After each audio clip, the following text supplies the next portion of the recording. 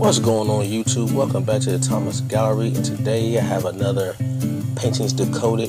This is actually the second part of the trumpet player on the corner. This is called the Unknown Genius, and the idea came from the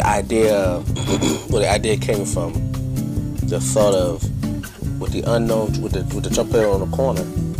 You know, that person is really trying to get noticed and established by possibly playing in venues and clubs and certain spots where people can hear his talent.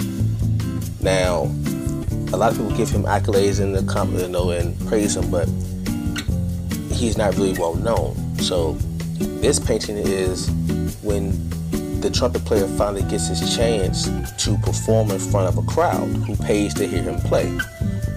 And he's still not well known, but his talent is undeniable, and he's known as the Unknown Genius. So people finally get a chance to hear his work and hear his talents and really see him perform. So that's where it came from. It came from as the sequel to the unknown trumpet player.